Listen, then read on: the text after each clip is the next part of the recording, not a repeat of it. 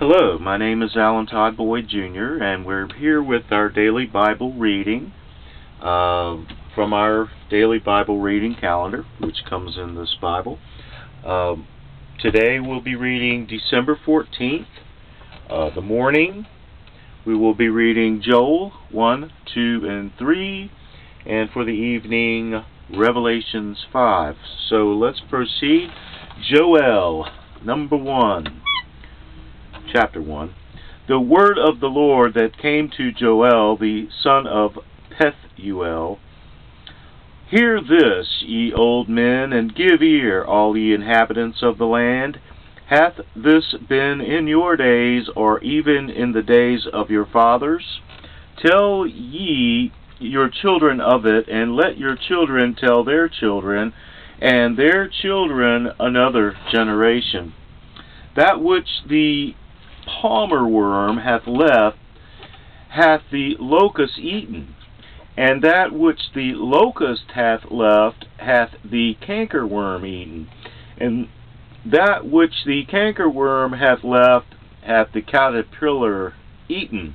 Awake, ye drunkards, and weep, and howl, all ye drinkers of wine, because of the new wine, for it is cut off from your mouth.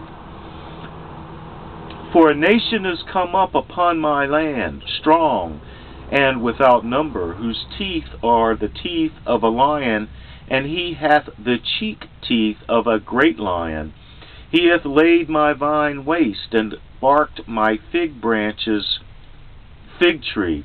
He hath made it clean bare, and cast it away. The branches thereof are made white. Lament like a virgin girded with sackcloth for the husband of her youth. The meat offering and the drink offering is cut off from the house of the Lord. The priests, the Lord's ministers, mourn. The field is wasted, the land mourneth, for the corn is wasted, the new wine is dried up, the oil languisheth. Be ye ashamed, O ye husbandmen, howl, O ye vine dressers, for the wheat and for the barley, because the harvest of the field is perished. The vine is dried up, and the fig tree languisheth, the pomegranate tree, the palm tree also, and the apple tree, even all the trees of the field are withered. Because joy is withered away from the sons of men. Gird yourselves and lament, ye priests, howl, ye ministers of the altar. Come, lie all night in sackcloth, ye ministers of my God, for the meat offering and the drink offering is withholden from the house of your God. Sanctify ye a fast, call a solemn assembly, gather the elders and all the inhabitants of the land into the house of the Lord your God, and cry unto the Lord. Alas for the day of the Lord is at hand, and as a destruction from the Almighty shall it come. Is not the meat cut off before our eyes? Yea, joy and gladness from the house of our God. The seed is rotten under their clods, the garners are laid desolate, the barns are broken down, for the corn is withered. How do the beasts groan? The herds of cattle are perplexed, because they have no pasture. Yea, the flocks of sheep are made desolate.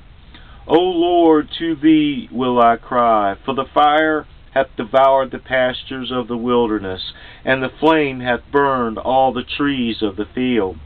The beasts of the field cry also unto thee, for the rivers of waters are dried up, and the fire hath devoured the pastures of the wilderness. The word of the Lord. What?